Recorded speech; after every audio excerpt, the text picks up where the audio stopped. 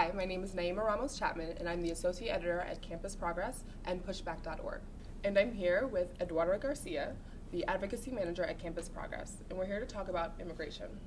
So, Eddie, could you talk to me a little bit about some of the recent wins, maybe one that just sticks out to you that the immigrant rights community has worked hard on in the last couple of years? So the biggest win that the immigrant rights advocacy community has achieved in the last year was actually announced this summer on June 15th. The Deferred Action for Childhood Arrivals program basically is protection for undocumented youth that meet certain criteria. It offers them an opportunity to work legally in the United States, but I think more importantly, it addresses some of the really tough practices that the current administration has passed in deporting undocumented people. So this program basically protects these folks from deportation practices that are being executed at the local level. So it really offers these young people that meet these criteria an opportunity to have deferred action. Okay, so essentially, like, deferred action would help like young people who are trying to get an education and serve, and who actually came here through no fault of their own. Yeah, and it's protections. Exactly, and to be clear, it's a 2-year program. So every 2 years, those that are applying for this program that meet those eligibility requirements, that get qualified for this program, would have to apply every 2 years. And that is, of course, unless we see actual policy passed that provides young people an opportunity to apply for citizenship or other legal status. Okay, and if I'm not wrong, President Obama was actually the one who announced the directive. So I'm wondering, since we're talking about, his shift in immigration policy, how do the candidates stand on the issues? Like, we're getting closer to November, so I think that's an important thing for people to know. Yeah, you're right. The president has always been in favor of the DREAM Act and of having conversations around how we can legalize more people. So, the problem is that there are 12 million undocumented people living in the United States that don't have a status. They don't have any meaningful legal rights. And so that has forced a lot of people, especially under the last 4 years where we've seen such a rise in deportations, it forces people under the shadows. And it doesn't allow for employment opportunities. It doesn't allow for benefits to basic rights. So the president has stood in favor of the DREAM Act, which only addresses undocumented youth. But he's also been favorable on comprehensive immigration reform. That being said, we've also seen an unprecedented number of deportations over the last 4 years under his watch, unfortunately. So by no means is it perfect. And on the other side, because we talked a lot about what Obama has done, Romney, what are his stances? That's a good question. So for a long time, it was really unclear where Romney stood on immigration policies. But throughout the primaries this year, he spoke very disrespectfully of the immigrant community, of the Latino community specifically. And he even offered this concept of self-deportation.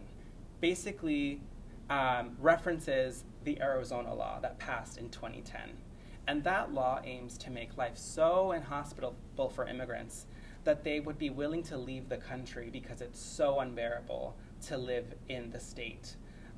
So what does that mean? It means that police officers are targeting people, they're stopping people, for the way that they look. It means that there are limitations on public services that are available to them, like running water, for example.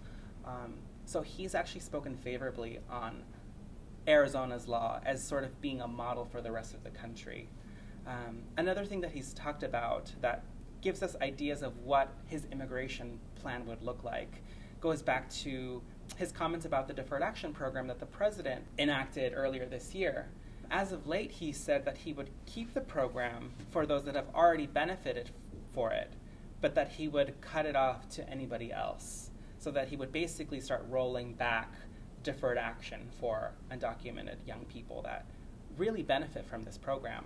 Unfortunately, he hasn't really talked about the more important thing about immigration, which is how do you legalize people that are in this country that have are been here for years and in many cases feel like they are American. Like, I know, being in the field and talking to a lot of undocumented youth, a lot of the times they don't even know that they're not here legally until they turn 18 or until they want something or want a driver's license, and their parents have to tell them I'm sorry, but So it's kind of a hard thing to learn, and then realize that you don't have the same rights as other people. Under a Romney administration, if the DREAM Act were to ever reach his desk, Romney has vowed that he would veto it, which means that there would be no opportunity for the hardworking young people that are trying to get their citizenship through higher education. There would be no way for them to ever become U.S. citizens. Going back to the DREAM Act really quickly, why should other Americans care about, what does it do for us, for our economy? Like, if you could talk a little bit about that. Yeah. So the Center for American Progress actually just issued a report in which they analyzed the economic benefits of passing legislation like the DREAM Act. So the report that they just recently released says that if Congress were to pass the DREAM Act, there would be a $329 billion stimulus for this country. And that means jobs, that means an increase in revenue. So clearly it's an economic issue that doesn't just impact immigrants, and it impacts our economy. And so that's definitely a reason why more people should be invested in this issue. Another reason too is immigrant communities don't live in isolation of other Americans. Immigrants are neighbors, our friends. Exactly. People we go to school with. Exactly. And so I think it's important for people to realize that immigrants live in communities where they have family members that are citizens, where they offer to and sustain local communities and economies. And for these reasons, we have to care about what happens to immigrants. That being said, it also affects people because of the way that we've seen enforcement being practiced at the local level. You can't tell whether or not someone is undocumented based on what they look like. And so we're finding that a lot of people are being targeted based on the color of their skin, not by their legal status. So this is an issue that affects all Americans and that we definitely need to be having more discussions around. What else needs to be done as far as advancing the rights of the immigrant community? Like, what's on the horizon, if you can talk a little bit to that? Yeah. Well, I think it's important to recognize that a lot of the activism that's been happening at the local level has been spurred by young people. So the policies that they're working on are really the ones that we should be focusing on. And so a number of activists in various states have been really pushing on tuition equity, which means passing laws in states that make higher education more accessible for young people that are trying to pay for college, that are trying to get an education. Currently, financial aid is not available for undocumented students. Currently, they have to pay out-of-state rates, even if they've been living in the state for their entire life or, a number of years. They don't qualify for those benefits. And I don't know about you, but college, when I was in school, every year there were raises in tuition. It's becoming less and less accessible for most working people. And undocumented youth are no exception. And in fact, unfortunately, in most states, they're forced to pay out-of-state rates, which create additional barriers for them to achieving their education. Yeah, and their dreams in a lot of ways, Exactly.